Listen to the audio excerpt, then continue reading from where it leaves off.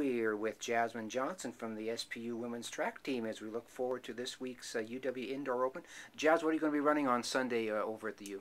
I'll be running the 600 and the 400. Okay. And talk about are you normally a 400 person, or is that a different one for you? Well, I run the 4x4, so I'm used to that distance, but it's a little different, like in the open 400. But I'm excited for that, for sure. And then how about the 600? That's kind of an odd distance for anyone. I think it's going to be cool, though, because indoor it's 2 laps, so it's kind of like the 800, but it's going to feel shorter. You had a very nice 800 run a couple weeks ago. Talk about that one a little bit, if you would.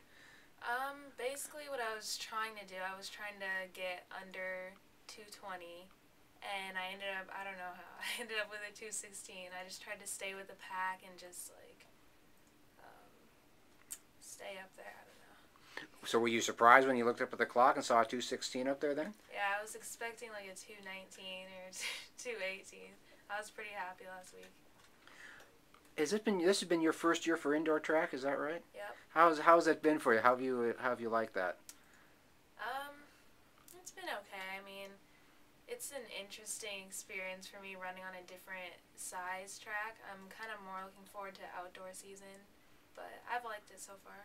It's kind of just a different atmosphere for indoor, a lot of noise that you're not accustomed to running outside. It's kind of crowded in there, but it's cool. I like it.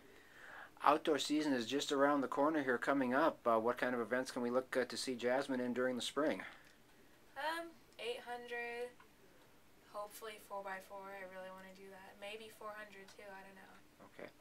And then how has training gone for you since the end of cross country? Have you been hitting it pretty hard, or are you trying to not hit it quite so hard yet? I've been hitting it pretty hard, actually. Just feeling optimistic and ready to do big things in outdoor.